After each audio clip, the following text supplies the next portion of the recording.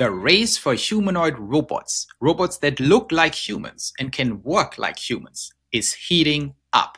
And my prediction is that in 2026, we will see the first serious deployment of these robots. And one of the lead contenders in this super exciting space is Figure AI with Figure 2, their new robot. Their main competitor and the big lead guy in the whole market is, of course, Tesla with the Tesla Optimus, where most people who know anything about that space assume Tesla will take over the whole market with their massive supply chains, their massive cash pile, and of course, Elon Musk heading that project himself. But Figure AI is the interesting competitor, and today we are going to dive into Figure AI's secret plan to beat Tesla despite overwhelming superiority by Tesla over Figure AI. And we will also discuss if that plan is going to work. So the scenario we have is, this is the big benchmark in the space, Tesla Optimus. Now, some people say Tesla Optimus fell behind. I don't buy it. Tesla has made this a top priority to turn itself from an automotive company into an sustainable abundance company with Optimus robots and autonomous robotaxis at the core. And there's massive R&D, multi-billion dollars per year going into Tesla Optimus, the one robot to take it all over. Now, let's go to Figure AI and see what happened so far and why I think I've figured out the secret strategy Figure AI pursues now to beat Tesla, and why the strategy is a major pivot away from what they were doing before. And it starts all with this news back in the days that was on November 2024, 9th, last year, 2024. And the big news there was that Figure AI let us all know, together with BMW in Spartanburg, South Carolina, that they are deploying a whole fleet of their robots into the BMW plant, where BMW assembles a bunch of cars. And that was big news that had them raise money and made it very exciting, because it makes it sound like Figure AI is on track to cracking this all-decisive, super value-generating mega market of industrial applications. Once you have a humanoid robot that you can deploy and replace blue-collar workers in factories, it is obvious that people are going to pay enormous amounts of money for each robot, not just one time, but the RaaS model. I coined the term, by the way, robot as a service. That this RaaS model allows whoever provides the robots to charge something similar to a salary, maybe 20% of the salary per month. So once you have a fleet of robots installed and you're replacing 1 million workers, let's say, maybe 100 million workers, but let's say 1 million workers, you're able to charge $2,000 per worker, which totally undercuts anyone in the Western world. $2,000 for a full-time employee that works twice as long with no mistakes, instead of $10,000 or $6,000. Everyone would do it. And if you have 1 million of these deployed and you charge 2,000, you can do the math. You're making 2 billion with 90% margin a month. So as you can imagine, this is a very enticing business model. So people got very excited and said, oh my God, Figure AI with their robot, Figure 2, is ahead of the pack. They're already deploying with BMW. Look here, Figure 1, is doing all kinds of stuff. And the CEO, Brett of Figure AI, said they have a fleet deployed of these robots that do end-to-end work with BMW in Spartanburg. Hey, creating these videos is a lot of work. Please like and subscribe. It really helps out the channel. Now let's get back to the video.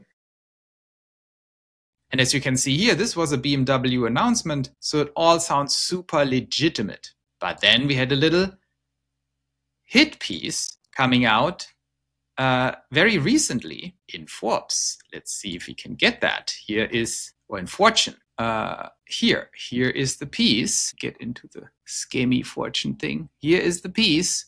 And the takeaway from that piece is the CEO of the heavily funded humanoid robot startup Figure AI exaggerating his startup's work with BMW. And that came out April 6, 2025. Right? And this piece basically talked about the fact that BMW is not commenting on this piece, and that there's actually only one robot, not a fleet of robots, only one Figure 1 robot, and all this robot does is picking up some pieces after work when the factory is basically empty. Everyone is going home. It's in a little side room or something, and it's picking up some pieces and trying to pick them up. No end-to-end process, as Brad Adcock implied, the CEO. No fleet deployed. So it seems like a total gimmick. That's what it is. At least that's how it looks like. And of course, that sent some waves of concern through the whole thing and seemed to give the critics, a leg up here in the whole space that said both Figure 1 and Tesla Optimus and everyone else is full of it. And this stuff is not happening. Humanoid robots are a fantasy that is a decade away. Whatever it is, and whatever the bigger judgment on the whole space is, I have a very different opinion, especially when it comes to Tesla. But now I want to jump into what the secret plan of Figure AI actually seems to be. And for that, we are going to look at the very recently relaunched website. Look here. Beautiful website. This is the new website of Figure AI. And when you look at that website, besides it being beautiful and showcasing Figure 3, the third generation of the robot that seems to now become very commercial, what do you notice about this website? Well. First of all, it looks beautiful. It looks very Apple-esque, like an Apple website. Second of all, it says the future of home help is here. And notice, I didn't jump into some sub-product. I didn't jump into some sub-page of this website. This is figure.ai, right? So this is the main homepage of this company. What do you not see? You don't see a single word about an industrial application of this robot. It's completely focused on home. You scroll down.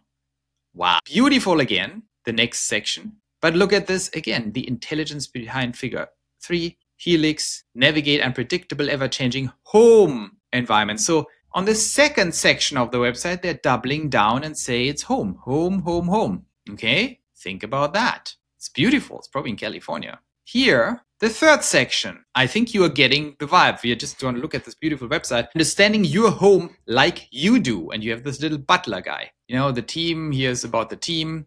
Yada, and that's it. So why do I think this is more than just a website relaunch? The combination of BMW not commenting on this Fortune article that nothing is actually going on, it's all fake news. The whole industrial deployment is fake news. And now this website relaunch with a complete focus on home application, on selling people this robot for their home. I think what we can read out of that, between the lines of these actions, Figure AI is pursuing now, with a single-minded focus, a strategy of deploying first to consumers for home application, this robot. And here is why I think that makes complete sense and makes Figure actually a serious competitor for Tesla. And if you're a big Tesla fan or someone who really understands technology, the different R&D budgets, you might think, Joe, you're really stupid. You're falling for Brad Adcock's fake news scam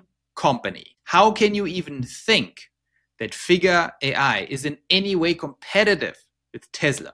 Calm down. I will tell you why I think that. First of all, on the merits, I have absolutely no doubt that Tesla Optimus and the Tesla team and the Tesla technology is operating in a completely different universe than Figure AI or other competitors, by the way. There is not even a close comparison. I think it's actually very similar to Tesla autonomy and the other self-driving car companies. They are not playing in the same universe. Tesla is light years ahead, both on AI technology, inference and training compute, and of course on supply chain hardware, all kinds of stuff.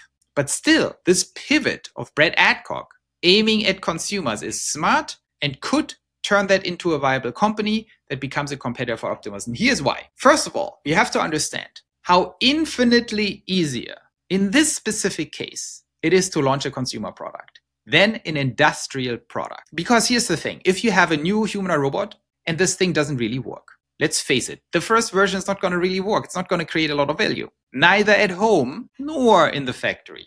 But here's the problem. If you do not deploy serious value in the factory, if it just stands there and doesn't understand what's going on, can't figure out what the hell is going on, no pun intended, figure two, then a CEO, a board of, or the investors, the shareholders of a company are going to say, hey, Don't fire all our employees. Don't buy all these stupid robots. They're underperforming. They can't even really do the task. And it's going to take years to train them. It's going to take years to debug them. We don't have years.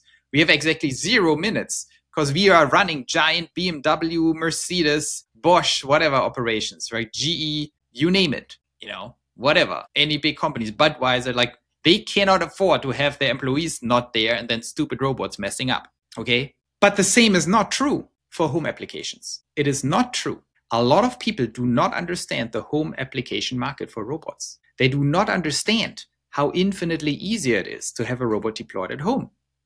And the reason for that is something very different than you think. Some people say, Joe, you're stupid. You think it's hard to do Budweiser, conveyor belts as a robot? You think it's hard to work in a factory as a robot? Try to replace me. I'm a mom at home. I'm doing all kinds of things. It's much harder to replace a mom. I'm not even talking about the emotional bonding thing with children. I'm just whatever someone does at home, like laundry, cleaning, dishes, whatever, walking the dog. Isn't that much more complicated than doing something in a factory where you have very limited scope? And the answer is yes, you're right. The deployment of a humanoid robot at home with the intent to have the same productivity as anyone who works at home as compared to a factory is much harder. Deploying a robot at home at the same or higher efficiency as a human at home for home work is much harder than a factory. So how do we square these two things that I just said? It's much easier to sell these things into homes and the hurdle is much lower. But at the same time, the work is much more complicated at home and will be achieved later by the robots. Well, the reason is very simple. You have millions of consumers, millions, mark my words, millions, who are willing to drop $40,000 on this robot and probably 1,000 or 2,000 a month just for giggles, which means the innovator space for the home application is vastly bigger than for industrial. It's vastly more forgiving because no one cares. Just go to New York, or even better, go to Silicon Valley and Los Angeles and meet people in Brentwood and Beverly Hills. I don't know, Brentwood doesn't even exist anymore, but probably they're rebuilding and Brentwood is still there. So go there, go to Orange County, go to San Diego, go to San Francisco and meet people and ask them, would you drop $40,000 to have a robot run around and show your friends you have a robot? Everyone, 100% is going to say, sure, where do I swipe my card? And so you will have millions of people who buy that robot vastly earlier than the robot is actually ready for that market. And that means that companies like Figure AI, like startups, also other startups, I will talk about one more startup that is probably the #1 competitor for actual Figure for this exact application, why these people actually make a smart move here. If you know it will take you another 5 years, that's what I think Figure will need, and at least another 5 years before they are even close for industrial application of their robots. Before they're even close. Tesla might get there in 2 years, maybe in 18 months, much, much faster. But that's a different story.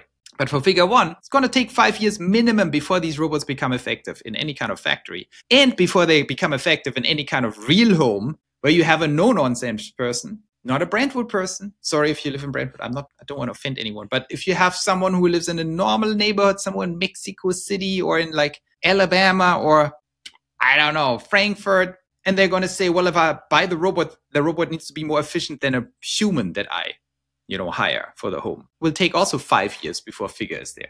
But they don't need to get there. They can sell it to crazy consumers who just have too much money, are too excited about this, and it's millions of people. And now do the math. If you sell 1 million to people who don't really care, who just want to have a cool robot, they pay you $2,000. You make $40 billion in revenue, and you make $2 billion a month in fees. Make it maybe $999 per month because it's too outrageous if you make it too expensive and this thing doesn't work. Make it $1,000 a month and you make $1 billion a month in nearly pure margin, just for laughs and giggles. And I think therefore this is exactly the right strategy if Figure wants to survive. And it also takes them a little bit off the target, out of the target range, the elimination range of Elon. Because Elon is going to say, I don't care about this. People can buy my Optimus for home if they want to, but I'm not going to put any effort into that. It's a joke. Elon's strategy is very different. Elon doesn't do AI for you or me or anyone. He doesn't do robots for you or me or anyone. Elon has a different plan. And I spoke about that on Herbert and some other shows. I tell everyone, you have to understand Elon's brain. Elon sees clearly a future of abundance. What does it mean? Future of abundance doesn't mean that, he gives you the tools to create abundance. No, for Elon, that means he builds himself the tools so he can generate abundance across all industries. That's how Elon thinks. He doesn't develop AGI for you or me. He develops it for himself to turbocharge Tesla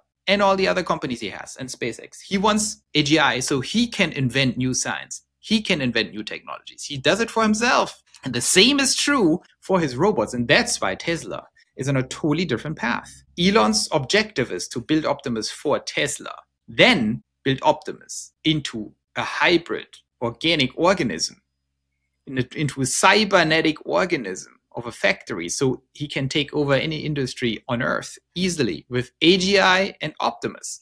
If he wants to do shipbuilding, he wants to do train building, he wants to do nuclear power plants, he wants to go to Mars, he can now deploy any army of robots with AGI he wants, and then create vertically integrated super industries. That, I guarantee you, is Elon's plan.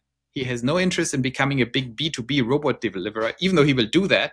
But he wants to deploy them in Tesla first and then make Tesla into a super company and build a lot of other super companies where he has more shares. And that for Figure means this is a smart pivot. It takes them off the direct competition with Tesla. Of course, Tesla eventually might crush these people because Optimus will be vastly superior as a robot, but that might be 5 years, 10 years in the future. And in the meantime, Brad Adcock and everyone else can raise tens of billions of dollars and scale their robots. So that is my take on it. I think it's a smart move by Brad.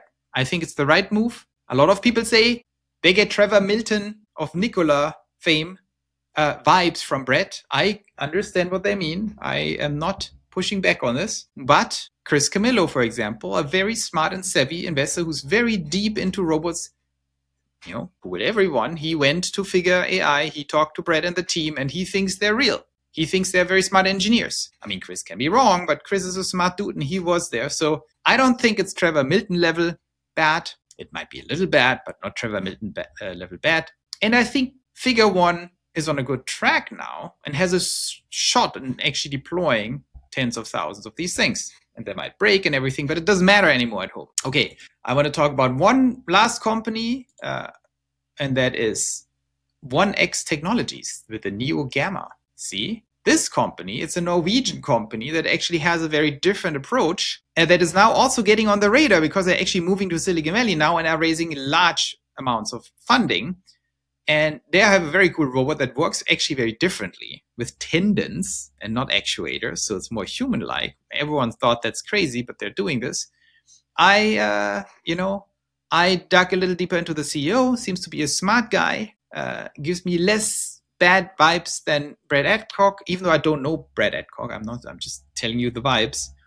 And so Neo is basically setting up here 1X and Neo as the main competitor for Figure. And as you can tell, they're also pushing straight for the home market. The CEO of 1X says you need to go for consumers because that's where innovation happens. He knows they get more leeway. So that is the new duel I see here, Figure One versus Neo, while Elon and Tesla will definitely charge ahead, but not creating too many problems for them in the next 3-4 years, in my opinion.